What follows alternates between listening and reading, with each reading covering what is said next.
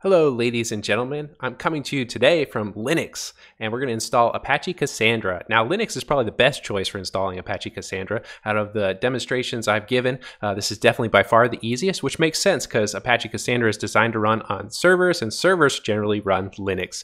And so this is a great option for you, whether or not you're testing out Cassandra or if you're trying to set it up for production. I'm going to use Cassandra 4, so we're exploring the new version 4 option here, which is very exciting. I'm excited that it's working well with Python 3, and from my experience, it's also working well with Java 11. But anyways, let's delve into it. So the first thing we're going to do is we're going to go to the Apache Cassandra website. So we're going to go to cassandra.apache.org, and then I'm going to click on documentation here and go through that. So first of all, we'll click Getting Started. We'll click on Installing Cassandra.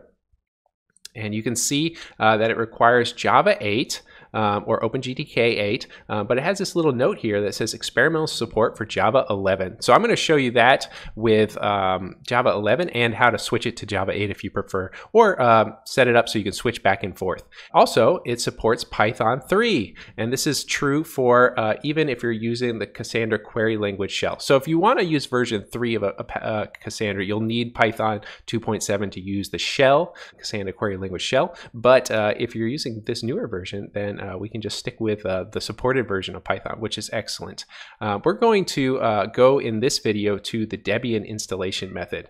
Now I'm using Linux Mint here in this demonstration, which is based on Ubuntu, which is based on Debian. So if you're using Debian or Ubuntu or Linux Mint or something similar, then these instructions will all work well for you. I really like Linux Mint. It also has this nice time shift option, which is built in. Obviously, you can install it on other versions as well. But this allows you to create a snapshot if you'd like, and then restore your system to it pretty easily. So you might want to try something like that just in case we run into problems. Now, the first thing you'll note is we need to check our version of Java. So I'm going to open up the command line, and I'm going to type in java-version like it suggests. And you can see I've got version 11 installed. So that should work experimentally with the current version of Apache Cassandra. Now you can install version 8 just to be safe, or if you don't have version 11 installed, maybe you have a newer version, you can install version 11. And so feel free to skip over this next part if you have already set up with Java 11 and you're happy with that. But if you'd like to be more in the supported realm,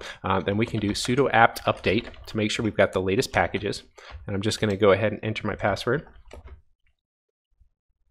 And then we'll go sudo apt install openjdk 8-jdk.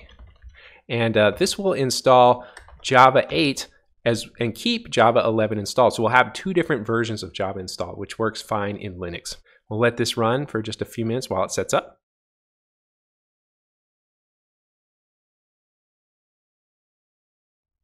Okay, I now have Java 8 installed, but still if I type in Java-version,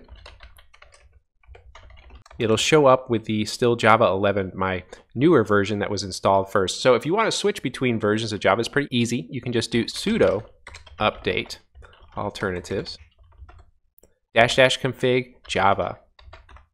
And you can see here I've got 3 versions installed, and I'm currently selected on 0, which is Java 11, but I could press 2 here and hit enter to switch to version 8 if I wanted to. I'm going to just leave it at version 0 for now, and we'll continue from there. But I could easily, if I run into problems, switch to the earlier version. I also already have Python 3 installed, so I can type in Python 3 -- version, and you can see that's installed. I don't have Python 2, but if you wanted to use a previous version of Cassandra, you could do a sudo apt install Python 2 if you don't have that already, or Python 3 if you don't have Python 3 already installed. All right, let's go back to the instructions here. And the first thing we need to do is add the Cassandra repository to our list of repositories. So we're going to copy this line here and paste that in. Now note, if you want a previous version of Cassandra, you just need to change this 40x here to be 311x. So you just edit the command slightly, do that, and you'll have the latest version of Cassandra that's prior to version 4. So we'll go back here, we'll paste this in and hit enter. Now that's set up. And we'll scroll down and we'll add the key, copy this, paste it in. And then all that's left is to run sudo apt update and then sudo apt install Cassandra. I'm going to just type those commands in. Sudo apt update again. Good, and then sudo apt install Cassandra. You can see it's doing 4.0 release candidate 1 at time of recording the video. That's the latest version. I'm looking forward to the full version being released. So that's it. Then we should be set up to go. We can check to see if it's running by doing this node tool status.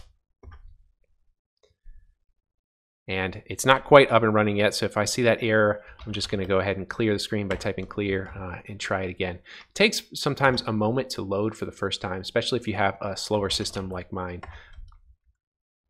And there it is. So you can see the server is up and running.